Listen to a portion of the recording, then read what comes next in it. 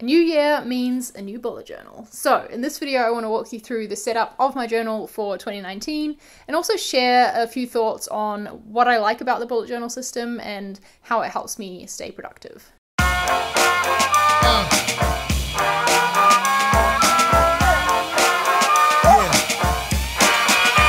First off, if you've never heard of the bullet journal before, if this is somehow the first video you're watching on this topic, then it's essentially an analog way of planning and writing to-do lists. At least that's what I use it for anyway. You can do it in any plain notebook you like, and what I love about it is how customizable it is. So you make your own spreads, you're not confined to like the exact height of a day in a pre-made planner or anything like that. It's meant to be uncomplicated and easy to quickly help you note stuff down that you need to remember or that you need to do so that you can just like get on with doing it.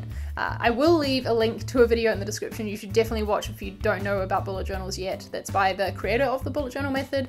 It explains it much better than I do, and I think you'll find it really useful to watch. But the cool thing about bullet journals is that everyone has their own way of doing them, and I know that I watched a lot of videos like these when I was first getting started with using the bullet journal method just to get ideas for different spreads and how I might want to use it. So yeah, I hope that this video is useful to you for that reason. So with that said, let's get into it. I guess we should start with the book itself. So the first year that I started bullet journaling, I used the official Leuchtturm bullet journal notebook. So it's one that like has bullet journal on the cover and it's got like a guide to stuff in it in the front. But essentially it's a dot grid notebook with numbers in the corner and some page markers. Last year I used a Baron Fig Confidant for my bullet journal, and I loved the quality of the notebook. The paper quality was much better than the Leuchtturm in my opinion. The cover was super nice with its linen feel to it, and it was a really good size too. But I did find that I really missed having the page numbers and I missed having multiple page markers. So for that reason, I've gone back to Leuchtturm for this year. This time it's not the official like bullet journal notebook, but it's just one of their dot grid notebooks with page numbers, which is all you really need. And I've gone for it in this bright yellow color because it's my like color of the moment and it just makes me happy. As you can see, the pages are like a nice creamy color with nice evenly spaced dots. The paper is on the thinner side compared to the Baron Fig, so there is a bit of show through, but overall it's still a pretty good notebook, and I like that it has two page markers here. I keep one in the month and one in the day, which I'll explain that in a second. I write in my bullet journal using a Muji gel pen. I just think these are really good pens. Someone recommended them to me when I first started bullet journaling, and I've not gone back. I've not tried anything else because I just love them so much. They write really smoothly, they don't run like out of ink midway through a line, and I get the 0.7 nib in case you're interested.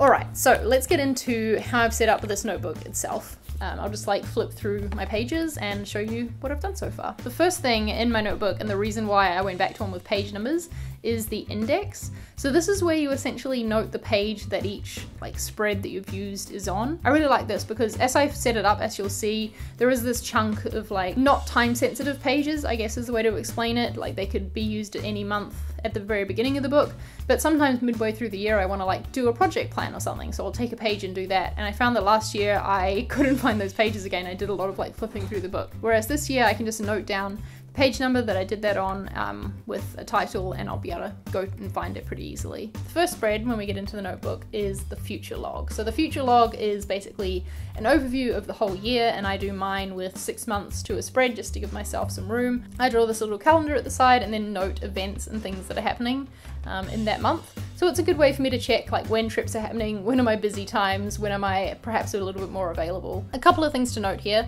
One is that I will put down trips that I'm taking in a month with a little triangle. That just helps me keep track of my busy months and like, you know, when I've got a lot on. And then I'll put important events happening that month with a star. In the calendar itself, I circle the days that are public holidays, bank holidays in England, so the days that I have off work. And I'll put a square around dates that I'm taking as a vacation day. As you can see here, there's a lot of underlines on all the dates in January, continuing into February, and that is because I underline all the days that I'm away from home. So I'm not going to be back in London until February 10th, so that's what all that's about. If you watched my video about 2019 goals, you'll know that this year I really want to focus more on balance and being aware of how much time and energy a trip can take up aside from just the days that I'm away. So having this overview, seeing all these underlines together, is a good way for me to be aware that this is a time when I'm perhaps not going to be able to get as much done as if I was just at home in London in my usual space. Moving on, the next spread is also something that you will have heard about if you watched my goals video. This is my quarterly goals, which really probably should be called quarterly things I want to do. There's a lot I want to do this year, and I've decided to break it up into quarters just to make things easier to focus on and see where they fit in. So this is a spread where as more things come up, I'll see which quarter is a little bit emptier and where I could fit them in. So that means that if I get an idea now, this month, my Q1 is pretty full already, so I'm going to have to schedule it either for Q3 or Q4 when things are looking a little bit lighter. I haven't done this yet because it's still January, it's not the end of a quarter, that's March. But at the end of each quarter, I'm planning on doing a spread that like revisits these goals and noting down what went well, what I got achieved, what perhaps didn't go so well that I can work on for the next quarter. So doing those little check-ins with myself that I tend to do at the end of the year, but keeping them up throughout the year so that I don't have to wait till the end of the year to do some self-improvement, you know. Next, I have a spread for my travel plans. This is something that I had in my 2018 notebook and I really liked. I go on a lot of trips and I find organizing trips really stressful. It's hard to keep straight in my mind, like what have I booked, what haven't I booked? So this is a spread for all of that information. I can keep track of the things that I still need to do, and as I schedule more trips for my year, this spread will get filled up with all of that. Another spread that I had in my 2018 bullet journal that I haven't put in this one was a habit tracker. I wanted to have a spread where I could track habits that I wanted to build, and I started off with skateboarding. That was something that I wanted to work on last year. It turns out I didn't really use that habit tracker. I found it difficult to remember to flip back to it. I don't know, it's just not the way I think and it's not the way I work. This year I'm trying, I guess it's kind of a habit tracker, more of a content tracker. It's the spread here with the amount of videos that I want to make for the year, the amount of vlogs and blog posts, emails, etc. that I want to make sure I produce. So as the year goes on, I think it's going to be pretty satisfying to tick all this stuff off. This spread here is not really an active one. It's not one I see myself adding to. It's more of just a note for me to have there to refer to and remind myself of. I've copied this out of my 2018 journal. Partway through the year, I sat down and had a good think about my career trajectory and what I wanted my career as a whole to encompass. And this is what I came up with. So I've just put this in here for prosperity, really. I like seeing it all laid out, and reminds me why I'm doing what I'm doing and how the little things that I do fit into the larger whole. Okay, so now as we hit this first page marker here, we're getting into the month of January. So I make a spread like this at the start of each month. And all of last year I was trying out something slightly different each month. And that's what I like about the bullet journal, is that you create it as you go. So I haven't set up like February, March, April, all the way through the year yet looking like this. I will set it up on January 31st. I'll set up for February, you know what I mean? So then I can make tweaks to this as I go along and just like continually refine it. Something I always do though, because I do quite like it, is have the dates and the days of the week on the side here with things brought in from that future log. So this is my trips and like places that I'll be, events that are happening, and again I've put a square around the days that I'm taking as vacation. This really helps to visualize when I'm coming into planning what I'm going to do each week.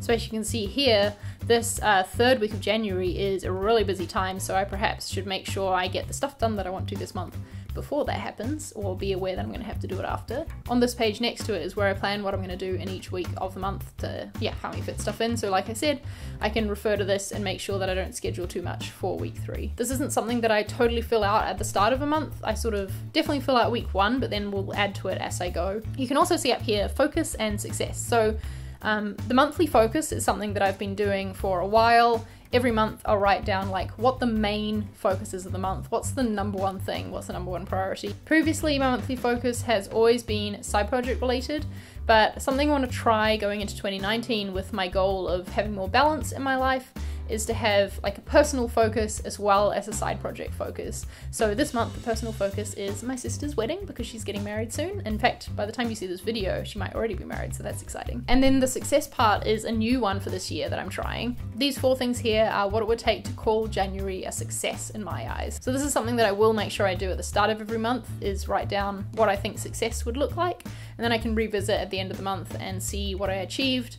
and feel good about myself if I have done them. And if I haven't done them, then it'll be a good lesson for me in scoping and in figuring out what's actually realistic to achieve. Then we get into the days, which is what the majority of my bullet journal ends up looking like by the end of the year. I just write the date, and then I have 2 lists. The one on the left-hand side is my work tasks, and then on the right-hand side is my side project tasks, my life admin, like stuff I need to do outside of work. I follow what I think is a pretty regular bullet journal system for this. I just put a dot for a task, and then I will cross off that dot when the task is done.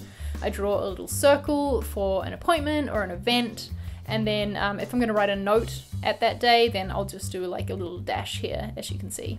As you can also see, I am not super neat when it comes to my bullet journal. I'm not trying to make it the most beautiful thing in the world. I'm trying to make it functional. And so sometimes I do end up with like little drawings just to remind myself of an idea I had, or I don't know, my handwriting is barely readable to anyone other than me, but that's okay because it's my bullet journal. So essentially I will continue doing this, like writing the date and then my tasks for that day up until the next month, and then I will set up for February. In the middle of the month, sometimes I might want to create an extra spread, like say I'm about to ship a new web project and I just want to make sure I have one central checklist for my last like things I need to do, all the touch-ups I need to make. That's like a case when I might take over a page and just do that. And that's why the page numbers are important for me, because I can note what page that's on, write it in the index, and easily be able to find it to refer to a few days later. For being such a digital person in general, I am still really surprised that I've stuck with using the bullet journal method for so long and that it's actually been working really well for me. And I think the reason why is that when I write down a task by hand, I'm just more likely to do it than if I type it into a to-do list app on a computer or on my phone. Part of the reason for that, I think, is that seeing a task in my own handwriting and just the act of writing it down feels more like a commitment that I'm making to myself. But also I think it's the fact that I have my bullet journal sitting open on my desk next to me all day, every day, as opposed to a to-do list app where it might get hidden by another window and another tab. You have to actively go into the app to see it. This is just always there and it's always reminding me what I need to get done. Also, you know, it's just super satisfying to cross stuff off in a notebook, much more satisfying than like checking something off digitally. And the reason I think the bullet journal works so well for me as opposed to just getting like a regular pre-made planner or diary is the customization that I can do with it, with, you know, setting my focus for the month, breaking down weeks, you know, breaking down my quarters. That's not stuff that necessarily comes in a regular planner or diary. And so that's where I really like that I can set up my own spreads and make it work exactly how I want. Alright, this has been a very long video. Thank you for sticking with me. I hope you found it interesting seeing how I set up my bullet journal. It's super not pretty and like, you know, all these nice spreads that a lot of people do, but it's really functional and it really is a setup that helps me work towards my goals. So hopefully maybe that'll help you out as well. If you enjoyed this video, then please give it a thumbs up, share it around with a friend who is thinking of trying out the bullet journal method. Maybe this will give them some ideas and show them that you don't need to be like an artist to make a bullet journal happen and make it work for you. If you use the bullet journal method as well, I'd love to hear how yours compares to mine. What are some different spreads that you really love and like, you know, they're essential to you in your journal? Tell me down below in the comments, because like I said, this is a super customizable system and everyone does it differently, so I'd love to hear about it. Alright, hope you have a good day. I will see you in my next video, and now I can go mark off film bullet journal video on my to-do list.